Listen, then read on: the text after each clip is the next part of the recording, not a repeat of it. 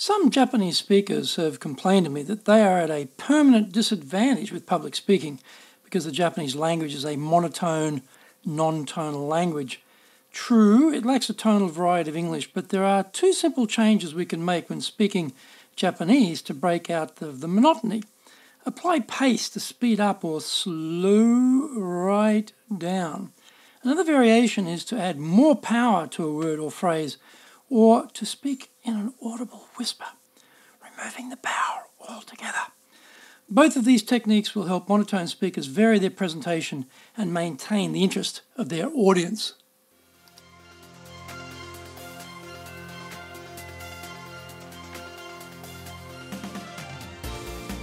Presen Dojo Stato! This is the Presentations Japan series being broadcast from Tokyo. I'm your host, Dr. Greg Story, President of Dale Carnegie Training Japan. Your motivation to become a fully competent presenter has led you to this podcast. Congratulations on your commitment to be a person of persuasion. Today's show is brought to you by the High Impact Presentations course. This is the gold standard for presentation training. Doing this course will transform your career and life. Presentation power is the number one business skill possessed by only the few. You will immediately become one of them. Host the High Impact Presentations course in-house or come to our public programs. We offer the training in Japanese or English. If you want to master presenting, contact me at greg.story, greg.story, S-T-O-R-Y at dalecarnegie.com. Also, over at our website, japan.dalecarnegie.com, we've assembled an outstanding collection of free materials to help you grow even faster. Take a look. I do 3 weekly podcasts, and if you have an interest in leadership, search for the Leadership Japan series on iTunes, and if you're interested in sales, then look for the Sales Japan series also on iTunes. This is episode number 5, and today we're talking about making yourself clear. Public speaking throws up many fears and challenges for all of us. As part of High Impact Presentations, one of our public speaking courses, we have been surveying the various participants for the last 4 years about the types of things they want to improve most. The most frequent common request from both Japanese and English speakers is to be clear when presenting. What do they mean by clear? The speakers want their message to get across to the audience, to be easy to follow, to have some impact from their efforts to get up in front of others and speak. This is not easy, mainly because we keep snatching defeat from the jaws of victory. There are some errors we make which kill our ability to communicate with the audience. Here are some critical factors to make sure that situation never occurs. Firstly, we should decide what is the purpose of our talk.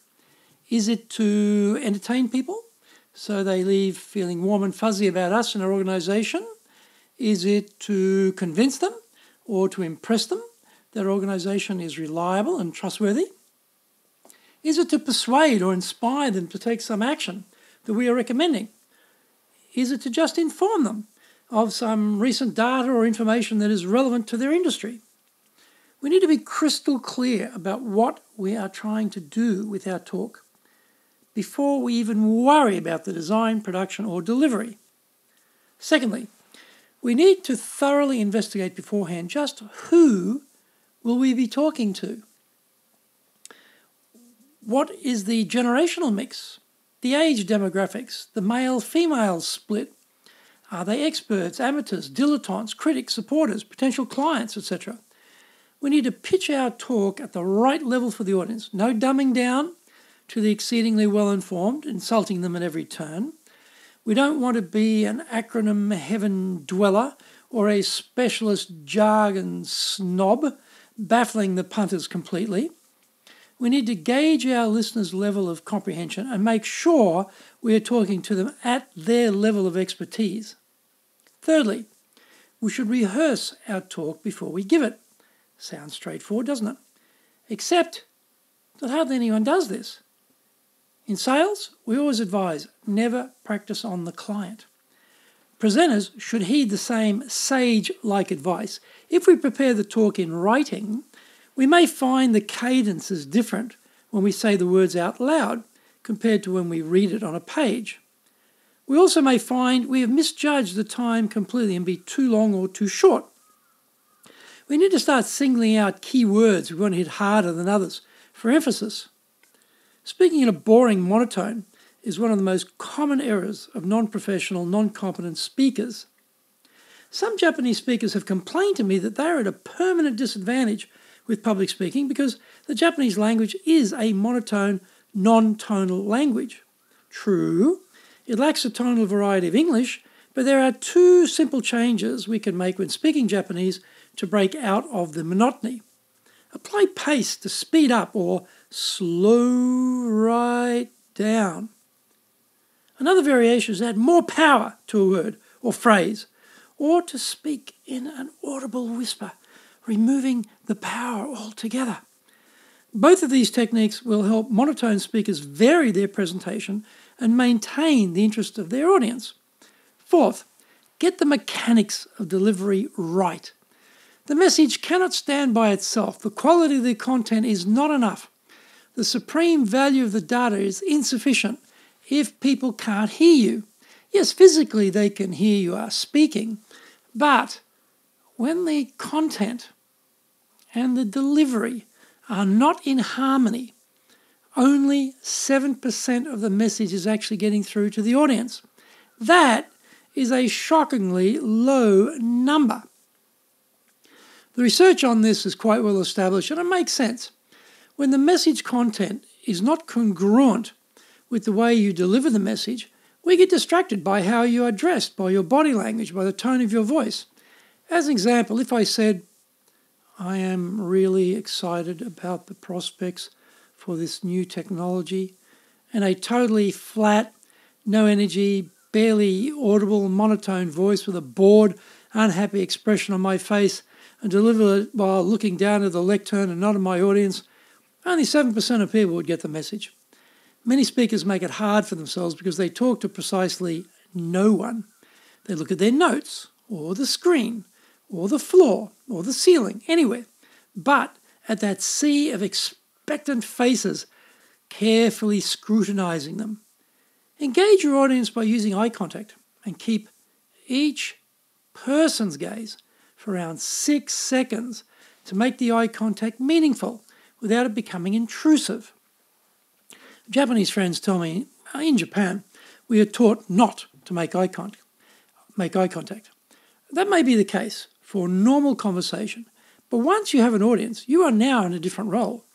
We need to step it up if we want to have the audience buy what we are saying or to keep interest in our message. This is where making eye contact for 6 seconds works so well. The members of the audience feel we are speaking directly to them, and they gravitate to us as a result because we have engaged them. Also, get your face involved. If it is good news, then smile. If you suggest doubt, have a quizzical expression on your face. If the information is surprising, have an expression of wonder. If it is bad news, look unhappy or unconcerned. A wooden face, totally devoid of expression, is a tremendous waste. When we have so much potential to add power to our words with our facial expression, Japanese speakers can gain a lot here because often they fail to take advantage of the face as a medium of their message. A well-placed pause is a brilliant way to get the audience focused on what we have just said. Often when we are nervous, we speed up and start running the ideas together. This makes it hard for the audience to digest the key points because the points are rapidly overwhelming and replacing each other. A pause also gives us time to regroup our thoughts and calm down a bit if we found we were getting a bit too fast in the delivery. Throw in some gestures to add power to the words, but don't maintain the same gesture for longer than 15 seconds. Utilize your palms so that they can be seen by the audience. Don't hide them behind your back or lock them up, protecting your groin, or keep them hidden away in your pockets. This is the classic refuge of my fellow Aussie executives. They don't know what to do with their hands, so they slip them in their pockets. And the really confused CEOs from down under put both hands in their pockets for a stereo effect. A gesture made too low may not be able to be seen by parts of the audience. So, make the gesture zone between chest height and head. The gesture should be natural and not Shakespearean or thespian.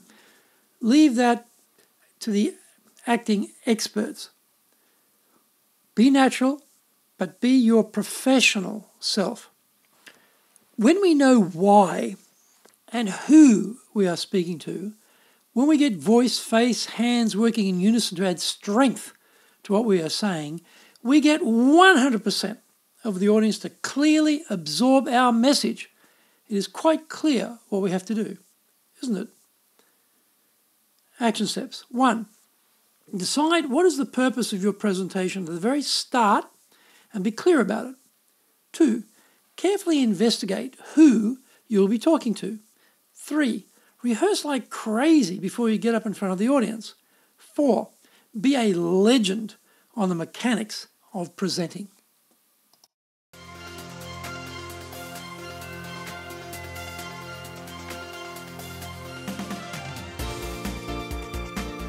Thank you for joining the Presentations Japan series, brought to you by the High Impact Presentations course.